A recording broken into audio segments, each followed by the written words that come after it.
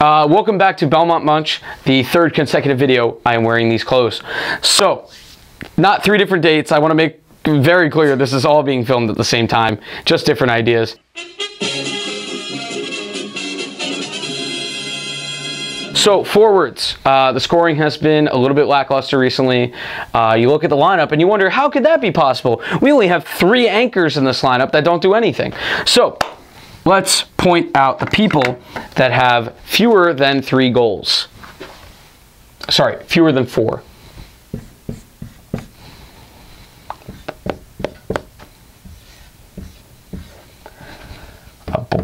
Oh my God. All right, that was scarier than I thought. Oh, he's got fewer than 4. A little bit. So obviously there's a little bit of technicality in here because, so what we're gonna do, I got you. I got it, I didn't forget. I did, but not for the whole time. All right, fewer than 4 goals. Well, shit.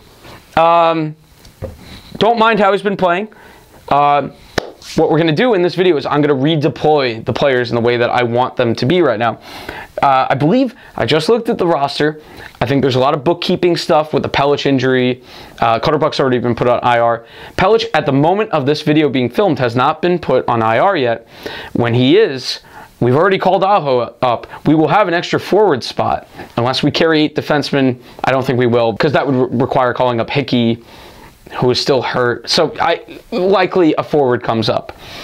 Current forward group as of from Daily Faceoff as of yesterday, the Devil game.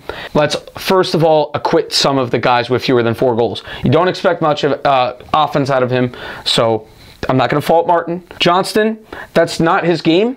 The fact that he has 3 is great, so I'll take that. Komarov has 0. He had 1. It went back to 0 during the game last night. I don't want to talk about it. Komarov, listen, I understand he does some things that he's a veteran. The players like him.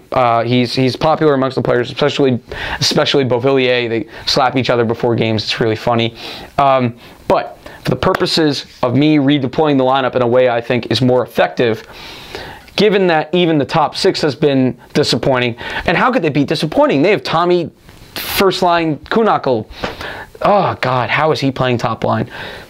It just goes to show, I mean, we'll talk about this in a different video closer to the trade deadline, but a need for a trade probably to add some more offense. But this is the current organizational roster. I don't want to assume a trade. Can't assume a trade.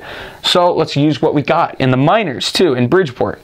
So with that empty roster spot after Pellich is put on IR, I'm going to say first is a smaller move. Dal Cole as a scratch forward is not getting anything out of being up in the NHL. I'm going to throw Dal Cole in the minors again. This has been something I have been waiting for a while. As you can tell in my videos. And I would move Komarov off of the 4th. Komarov is still good as depth to come in for games that you feel you might need a little bit of grit. But I don't think he has to play every game because we need to score goals. So I'm going to move Johnston to the 4th. I think he fits that line pretty well. It's a bunch of bruisers, and then you got Cizikas, who can be a bruiser, but he also can score goals. So now we got a hole on our 3rd line on the left wing, and we need goals really badly, and we got a guy in the minors who's scoring unbelievably efficiently. Oh yeah, Kiefer Bellows, come on up. You're coming for your first NHL regular season action. Bellows. Big guy, can score, kind of exactly what we need right now, and I think he could fit the mold of a Trotz team with a big, bulky. Trotz teams are not known for their, I mean, currently are not known for skill forwards as much. That is why Matt Barzal is playing with Tom Kuhnhackl. I mean, this requires a little bit more playing with. Now you get Kuhnhackl's a serviceable scratch forward. Kuhnhackl being down here, I think you throw him down the minors. I think Ladd, I could get tomatoes thrown at me for this, but I thought Ladd played well in the game he came up for, but I understand. So I think these two could, be interchangeable. Don't really care. A matter of contract, obviously with Ladd making $5.5 million a year and Kuhnhackl making about league minimum from what I remember, there's a big financial reason to not call up Ladd because you're saving $1 million keeping him in the minors. But so now we've got Kuhnhackl I took off, put him on the bench. I'm thinking, I know Eberle's not playing well. Gonna put him back on the first, and I'm gonna do something else very interesting. I'm going to, where's Beauvillier going? Where's Lee going? Beauvillier, I'd like to see back up top. I'm just going to write Beau for time's sake.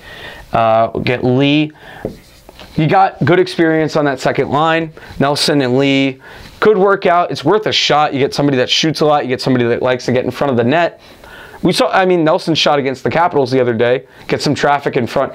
Goalies can't stop him without traffic. You put traffic in front, they're not going to know what's hitting them. Hopefully, in a perfect world. Now we got to throw a forward back into this lineup. And unfortunately, at the moment, it would probably be, I think it'd be Kuhnhackl right now on the third. I'm also having trouble keeping track of some of the moves I've made. Okay, so Dal Cole, for money's sake, even though I think Ladd is a little bit better, adds a little bit more. I think this is better. I know, listen, I'm also not saying we shouldn't make a trade. I'm absolutely saying we need a trade because we're playing with Josh Bailey from before he got good right now. Tom Kuhnhackl also being on the third line still for me doesn't work because we like to score. Scoring goals is fun, and I would like to do that someday. But right now, I feel like this team needs the injection of Bellows. And if that doesn't work, it's no big deal. You send him back down. Yeah, maybe you have a couple games where Dal Cole gets another shot. But I'm not just dumping on Dal Cole. This is more of like I highlighted before with the Stars. There's a lot of guys in this lineup that have less than 4 goals. That's not great. And you've got guys closing in on 20 goals. You got a guy with 20 goals available possibly, both in Ottawa. Pajot, who's a center, but can play the wing. He could push Bailey back to the wing. Pajot on the third. Actually, I think Pajot probably plays on the second the way he's played most of the year. And then Brassard's been a center before. Bailey's been a center. Kuhnhackl can come out of the lineup. The scoring gets better in that way. You've got a gritty fourth line that still keeps the Trotz tone. You got some youth. You've got some experience. If you've got Brassard back down here and Pajot up here, a little bit more scoring, and Brassard will be less essential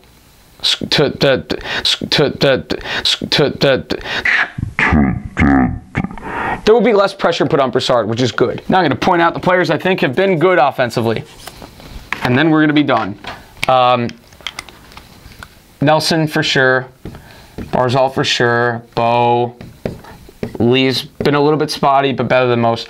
And that's kind of it. I'm going to give you one to see. I love you, Shishikish. His smile could cure disease. I'm telling you. I saw it before the game against the Devils the other day. His wife had his child right behind the glass in the first row, and Tzidkikas came up and went.